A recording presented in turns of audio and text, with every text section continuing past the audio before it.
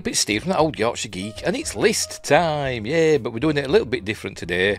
I'm not just finding an article of lists, I'm doing a personal list. I'm going to do my top 10 favourite Star Trek episodes, so that's what I'm going to do, and it is actually a countdown from 10 down to 1.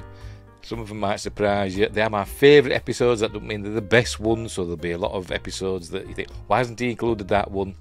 They're just the episodes that I tend to re-watch more than the others, mostly, and a couple of others that have just stuck with me over the years, but I necessarily haven't watched them a lot. One in particular I don't like watching because it upsets me and it makes me cry and stuff like that. But it's still one of my favourites, so go figure. Right, so as I said, not necessarily the best episodes or the most popular episodes, but they're my favourites. So we will begin. I've tried to pick, by the way, from all iterations of Star Trek up to the Berman era. So there's no Discovery or Strange New Worlds or Lower Decks or what's the other ones we've had? Picard. None of them. Prodigy. There's no episodes from then. It's classic Trek. That's what we'll say it is. It's classic Trek. Right. So we will begin. Hang on, I'll move my list over here. So I'm looking at the camera as I read it. Oh dear. Because I'm professional, Anyway, this video is going to be exclusive on my Patreon for a couple of weeks, and then it'll go public, and and then it'll appear on the YouTubes as well for everybody to see and make fun of me. But if you want to watch it early, you should have joined my Patreon, because if you didn't, you're watching this on YouTube. I'm waffling. Right, we'll get on with it. Right, we will begin. I feel like Fluff Freeman. I should do that. In fact, I'll find it. I'll see if I can find that clip and I'll play it now. Fluff Freeman, the pop pickers, the countdown, all that stuff. But whatever. I'm being daft. Right, number 10.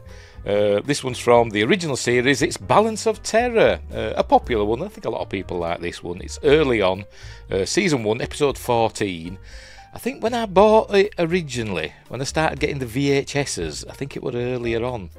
I think it's one that were earlier in the broadcast schedule, but later, it was readjusted when they changed, the order of the original series about, because they weren't broadcast in order of that they were made or filmed or whatever. You know what I mean? I'm waffling again. And I think this was originally earlier, because I remember it were on the same tape, same VHS tape as Charlie X, which was another early one. It wasn't number 40, it wasn't episode 14. I don't think it was anyway, but anyway, whatever. Balance of Terror. So it's the submarine one in space with Captain Kirk and the Enterprise. I've got to play a game of cat and mouse with a Romulan bird of prey that's got a cloaking device. Not the best cloaking device in the world, because basically they know it's there. It kind of appears as a reflection. So they know it's there, but they're not sure if they're looking at a reflection of their own ship some of the times. It's kind of a bit confusing sometimes. But it's a great game of cat and mouse. Who's going to get the upper hand and all that stuff. And they do the old submarine warfare tropes, putting debris into torpedo tubes and dead bodies to make them think that they've damaged the other ship and all that stuff. And it has a sombre ending, but and then the episode got butchered in Strange New Worlds, didn't it?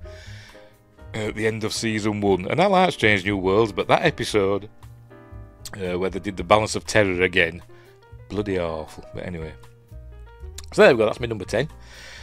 Number 9, this one's from Enterprise, Star Trek Enterprise, Carbon Creek, from Season 2, Episode 2. I like this one. I'm not a big fan, usually, of, it's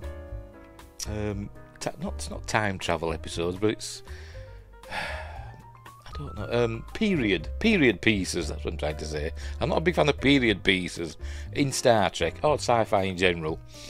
But I really like this one. This one's essentially, it's T'Pol telling the story of her. I forgot her name already. I'll put it there. or there, wherever. The story of her, I don't know, great grandmother or whatever, who made first contact with Earth in the 1950s. You know, over 100 years before Zefram Cochrane made contact in Bozeman, Montana, in 2063. She said the first contact was made in Carbon Creek, Pennsylvania, I think it is.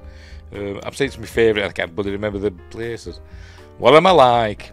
In the 1950s, but it were all secret and hush hush, so nobody ever knew about it. So what happened? Her great grandmother was an officer on a Vulcan ship that were monitoring Earth's first foray into space. So it must be 1958, or 57. They were watching the launch of Sputnik, so they were monitoring that. But then something happened, and the ship crashed near Carbon Creek. And just, 3 of them survived. I think the captain died. 3 of them survived. T'Pol's grandmother took command of the team, and they were running out of food because they'd sent a distress signal and all that, but they didn't know when anybody were going to come and collect them. And they were running out of food, so they thought, well, we're going to have to, venture into town. So that's what they did. They disguised themselves. Covered up the pointy ears and all that, and went into town. And basically blended in for several weeks. I think they stayed, or maybe months. I think they were several months actually, in Carbon Creek, blending in, and they became quite popular members of the community. And by the end, one of them decides to stay back. I wonder what happened to him. I don't know, but one of them stayed on Earth, and we never heard from him again because he kind of fell in love with the woman that runs the bar in Carbon Creek. But it's a lovely story, and it tells us how we got Velcro and all that stuff. And then at the end, it's kind of alluded that she made it up, T'Pol, to entertain the captain and Trip. But then it's suggested that it wasn't all made up at the end, because she had an heirloom from her great grandmother. From back in the day. So there we go. So that's number 9, Carbon Creek. Number 8, a Deep Space Nine episode, The Visitor. And this is the one I was talking about. That it's one of my favourite episodes, but I don't watch it a lot because it kind of upsets me. Because it's a very emotional episode, and it's The Visitor.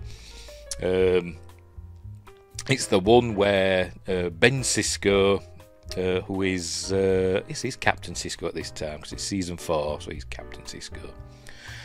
Captain Sisko apparently he seems to die, or something happens to him. They think he's died. This accident with the warp core. I think on the Defiant. He just it looks like he gets vaporized or whatever. So obviously everybody's upset. But then Jake starts seeing him. Over the years, the years that follow, Jake starts seeing him appearing, a bit like Kirk in the Tholian Web. He just keeps appearing, and sometimes he talks to him and that, but then he disappears again. So he realises his dad's not dead. He's like trapped in time, and he just keeps popping into our time as the years go on. And Jake's getting older. He starts off as Cyril Lofton, and then as he gets older, he ends up becoming Tony Todd. Tony Todd plays old Jake. And he gives up his writing, and he learns all about warp theory and stuff, and he ends up working out how to save his dad. And he does save his dad, but obviously he saves him back at the beginning. So obviously it never happened. So everybody's none the wiser at the end. But it is really upsetting, especially when Ben Sisko's seeing old Jake. And they're all crying and stuff, and I'm crying. I'm filling up now thinking about it. So we'll move on. So that was number 8, The Visitor. Number 7, sticking with Deep Space Nine, The Jem'Hadar. I like this episode. It was the cliffhanger episode, sort of, for season 2. So it was episode 26 of season 2. The Jem'Hadar, and this one sees Ben and Jake and Nog, they're going on a school field trip into the Gamma Quadrant. They're taking a runabout through the wormhole into the Gamma Quadrant. Quark tags along, but he says it's to keep an eye on his nephew Nog, but really he wants to get round Captain Sisko because he wants something, some money making scheme in his bar or on the promenade, and he wants to get the captain by himself so he can talk him into whatever scheme he's got planned. But obviously things go awry, and they come across the Jem'Hadar, were the soldiers of the Dominion, and also they come across a Vorta, a woman who's a Vorta. So that's the first time we see them, and she has abilities that we never see in the Vorta again. She kind of has these like telekinetic powers, but we never see the Vorta have those again. So I don't know. And they also seem to have long-range transporters, maybe, I don't know. But anyway, whatever. So they come across those, and then they get captured by the Jem'Hadar. Meanwhile, obviously, because they're missing, Jake and Nog escape the Jem'Hadar. They don't get caught, and they end up on the runabout and try and pilot it back to the wormhole. But others have gone looking for them, and a fleet, not a fleet, but the USS Odyssey, which is a Galaxy-class ship, goes into the Gamma Quadrant with a few runabouts to look for Captain Sisko. It's not Captain, it's Commander Sisko at that time. Look for Commander Sisko, and they come across the Jem'Hadar, and the Jem'Hadar have had enough. The Dominion has had enough of the incursions into their space from the Alpha Quadrant, and they're not going to allow it anymore. And we learn that they've destroyed the Bajoran colonies in the Gamma Quadrant, and they're not going to stand for it anymore. So this is essentially the start of the Dominion War, essentially. So there's a big space battle. The USS Odyssey gets destroyed.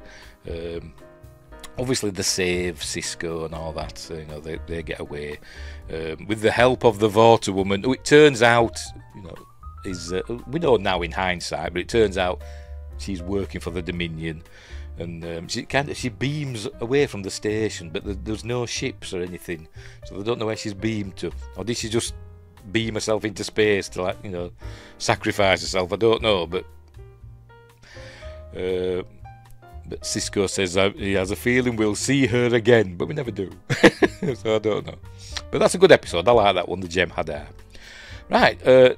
Next up, number 6, a Next Generation episode from Season 6, Episode 25, Timescape.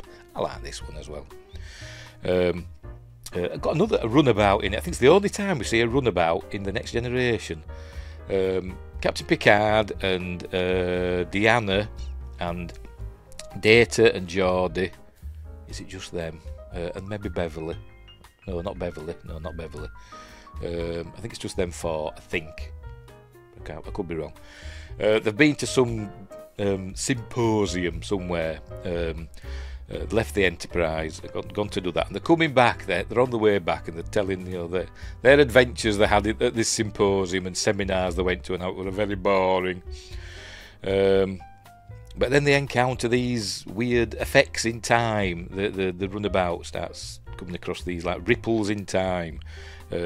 Picard's fingernails grow suddenly through rots really quickly and stuff like that. And anyway, the plot of course to the where it's originating, it's the Enterprise. The Enterprise seems to be in battle with a Romulan warbird. There seem to be energy beams coming between both. And there's an energy beam coming from the Enterprise to the warbird, but the warbird's shooting at the Enterprise. But it's all frozen in time, or it seems to be frozen in time. So they've got to find a way to get aboard the Enterprise to see what's going on. But obviously if they enter that time bubble, they'll freeze as well. So good old Geordi works out a device that they put on their arms that is kind of like a force field. Kind of reminded me a bit of the force fields that they used to have in Star Trek the animated series. They used to use, instead of wearing spacesuits, they used to have these little personal force fields so they could walk about in space or on a moon or whatever. And it kind of reminded me of that. So Geordi uses that to keep them in normal time. So that's what they're doing. They go aboard the Enterprise and they see that there's Romulans there, and but they see that a Romulan's shooting, in the process of shooting Beverly Crusher. So they're wondering what's going on, but then they find out that they're not frozen in time. They're just moving forward really slowly. Oh, then Picard kind of wigs out a bit, and we see there's a warp core breach. They go to engineering, and there's a warp core breach in progress, with steam coming out of the warp core. And Picard kind of wigs out a bit and goes a bit crazy and starts laughing and giggling and draws a smiley face in the steam. So they get out of there, thinking, "Oh, we better get out of here because obviously it's having an effect." Anyway, it turns out that it's aliens. Romulans use a forced quantum singularity as their power source in their ships, and somehow they came across some aliens that are attracted to the singularity because they use them as like a nursery, and they think the Romulans are inadvertently killing their young. So these aliens are doing stuff to save their kids, and obviously everybody saves the day. And we see the Enterprise blow up and stuff like that, and then time reverses, and all this stuff happens, and it's a cool episode. So there we go. So that was Timescape. Right, halfway through the list. We're halfway through. Right, number 5 of Voyager episodes from season 1, episode 6, Eye of the Needle. It's another one of my favourites. I like this one. They come across early on their voyage back to the Alpha Quadrant after being deposited in the far end of the Delta Quadrant by the caretaker. They're on the way back home, and they come across a wormhole, and they send a probe out, and they find out that it exits in the Alpha Quadrant, and they detect a ship on the other side. Unfortunately, the wormhole's too small for the Voyager to go through. It's like, it's a case of like millimeters in diameter, because the probe actually gets stuck in the wormhole, but it gets caught in like eddies in the wormhole, and but they can still use it to send signals back and forth. So they contact the ship on the other side, and they find out it's a Romulan ship, and they get in touch with the Romulan commander, who's willing to speak to him. Initially is suspicious because Romulans and all that.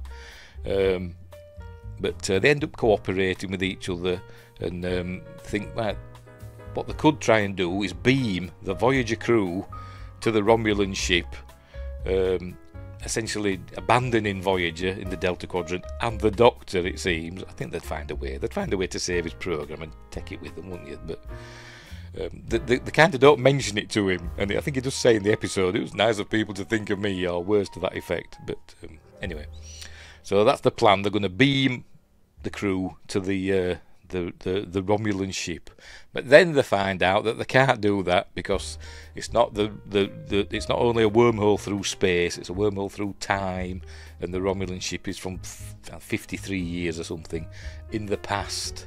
So they decide, but they think, well, we can't go because we'll be altering time and stuff. So they decide what they're going to do. They're going to give the Romulan commander a message to send to Starfleet at an appropriate time to tell them what's happened to Voyager. Not to tell them to stop Voyager, because they don't want to alter the timeline, stop Voyager from going to the Delta Quadrant, but to tell Starfleet what's happened, that the Voyager has survived, and they're in the Delta Quadrant on the way home. But unfortunately, we never know if he tells Starfleet about it. We assume he doesn't, because he died. He died before he had chance to do that. So there we go. And it's a cool episode. I like Eye of the Needle. It's really good. And I've just spoiled it all for you. Next up, Enterprise again. Number 4 from season 2, episode 4. It's kind of, I should have included 2 episodes here because it's kind of a 2-parter, but not. But it is. They're connected. Season 2, episode 4, Dead Stop. The previous episode to this, episode 3, was Minefield. Featuring the Romulans again. Another episode I really like, even though it does mess with canon quite a bit. The Enterprise strays, well, not stray because I don't know they're there, into a Romulan minefield around this planet that the Romulans have claimed, and there's cloaked mines, and the Enterprise, NX-01 Enterprise, hits a mine, and a big chunk of the Enterprise is, blown up. And so in this episode, they've still got that damage, and in this episode, they learn from a Tellarite ship, they decide, we've helped enough people while we've been out here. Pardon me. It's time for somebody to help us. So they send out a general distress signal. Excuse me. Anyway, a Tellarite ship answers, and he says there's a repair station, not far from where they are. So he gives them coordinates, and off they go.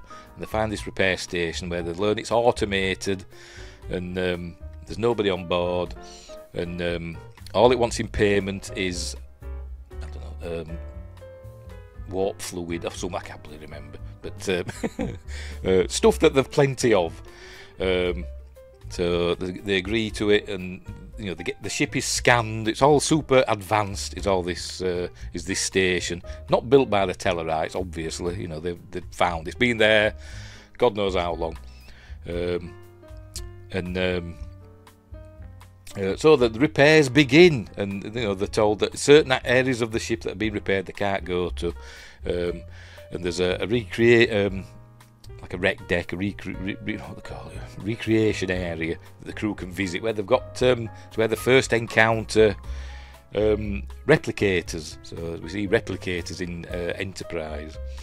So Trip gets some pan-fried catfish, and he thinks it's cool.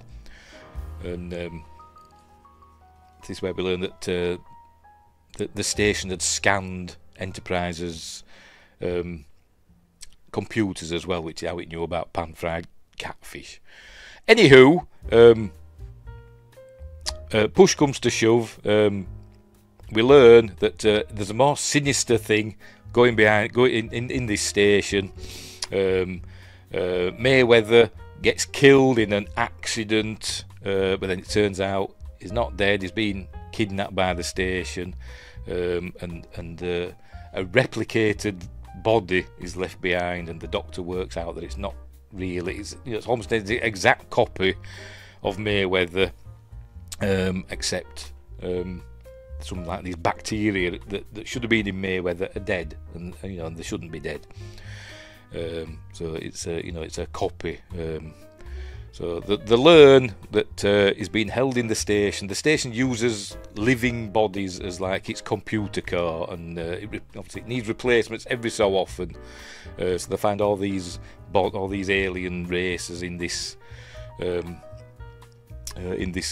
room. They're like Klingons and other stuff. There might have been a Cardassian in there, I think, maybe. Anyway, they save Mayweather because he hasn't been there long. All the others that have been there too long, and the brains are mush essentially. But they get Mayweather out and destroy the station, blow it up, and carry on. So it's like jumping out of a taxi, I suppose, and not paying. But it ends in a cool. Kind of, I bet Brannon Braga wrote this. I don't know if he did or not, but it's a bit of a Brannon Braga-y episode. We'll see. But it ends where the station starts rebuilding itself. So it's still out there, but they never go back to it. So that's Dead Stop and Minefield for the first part. Anyway, next up, number 3, the top 3 is Next Generation episode, season 3, episode 1, Evolution or Evolution, however you want to call it. My favourite episode of TNG. A lot of people say, like Best of Both Worlds, or my brain's stopped working. Measure of a Man, or The Inner Light. I like Evolution. I don't know. It's one I watch quite regularly. It's the first. It's like season 3 is where generally where they think TNG got into its stride, and Evolution is it's a cosy episode. That's probably why I like it. It's a cosy, warm blanket episode where you're on the Enterprise. Dr. Crusher's back because she'd left for a season. Now she's back, and we learn that Wesley's this A student and he's working too hard, and he works that hard he falls asleep doing his studies, and some nanites he were working on escape into the ship and start reproducing, and they end up taking over the ship. Meanwhile, this star that's going to do like a stellar burst sort of thing, does it every so often. It's like Old Faithful, every was it 100 and something years, it does this big burst, and a scientist is there with his probe to study it, and he tries to kill these nanites that are interfering with his experiment, and so they take defensive action against him, and anyway, thanks to Data, it's all resolved, and everybody lives happily ever after, and it's a cool episode. I really like Evolution. Right, number 2, Voyager. This is a two-parter. This is from the end of season 3, the beginning of season 4. Of course, it's Scorpion, the Borg one, where they enter Borg space, with the cool opening shot of the Borg cubes arriving, and there's "We are the Borg" and all that stuff, and then they just instantly get destroyed by an unknown menace. So, and this is where we meet species 8472. Is that right? Yeah, 8472, isn't it? It's where we meet those for the first time. And we meet 7 of 9 at the beginning of season 4. And it's a cool episode where they've got to make a deal with the devil to get through Borg space. They've got to cooperate with the Borg to defeat species 8472, which they do. And Voyager prevails, and they end up getting a new crew member. In 7 of 9, which means we've got to jettison Kez, I think probably the very next episode. Anyway, so there we go, that's Scorpion. It's a cool episode and it's exciting. I know that people like Year of Hell and stuff, which is in the same season. Season 4 is an amazing season for Voyager. It's got Year of Hell and the other one where the Hirogen have taken over Voyager. I forgot what they call that one now. My brain's not working. I've got a few of these good two-parters, but it all began with Scorpion. A great episode, in my opinion. But my favourite episode of Star Trek, the episode I watch more than any other, which probably might be a shock to anybody, it's from Enterprise. It's season 2, episode 23. It's Regeneration. I love this episode. I'm always watching it. It's got the Borg in it again. Tell you, how many Borg episodes have we got in this? 2. I thought another one mentioned earlier on. Never mind. Some people have suggested that the ship, the station in Dead Stop may have like Borg technology, which is how it can repair itself. I don't know, but anyway. Regeneration. It's kind of a sequel to Star Trek First Contact. We learn what happened to the Borg sphere that the Enterprise E blew up back in 2063, and we learn that it crashed somewhere in the Arctic. And a team from Starfleet find it, and they find some of the Borg. Obviously they don't know the Borg, they don't know what they are, but they find these aliens in the ice, and obviously they come back to life because it's the Borg, and they take over, they assimilate the science team and take their transport ship, and off they go. And they just happen to be headed in the direction of the NX-01 Enterprise, which is like months away from Earth, but it just happens to be heading that way. And it's going faster than that ship was designed to do. So obviously, they've assimilated the ship as well and enhanced it. And the Enterprise have got to intercept it and try and work out what's happened. And we learn that they can't save the crew. They've been they encounter the ship attacking another ship, so that they're busy assimilating other people as well. I think the Tarkalians, I think they are, famous for their tea, but they've assimilated those as well. And there's a nice bit where the Tarkalians that they rescue have been assimilated. They turn into Borg, and they get the Doctor, so he's got Borg nanoprobes in him, but it works out how to get rid of them eventually. And it's a cool cat and mouse thing, with the Borg, and they eventually do destroy them because they're in a ship that's not as powerful as the Enterprise, and they haven't had a chance to enhance it enough, but they do destroy it, but not before they send a message to the Delta Quadrant, which we learn I'll get there in it's a 300 years or 200 years or whatever. in the same time as, did that that message sent, and that's why the Enterprise D encountered the Borg cube at System J25. Well, that ship coming in response to the message sent in Enterprise. I know it's headcanon, but you could argue that. But anyway, there we go. So that's it. My number one, probably a shock to everybody. An episode of Enterprise, Regeneration. It's my favourite. As I said, they're not necessarily the best episodes of Star Trek, but they're my favourite ones. So we'll go through them one more time. So at number 10 is Balance of Terror from the original series. Number 9, Carbon Creek from Enterprise. Number 8, The Visitor from Deep Space Nine. Number 7, The Jem'Hadar, also from Deep Space Nine.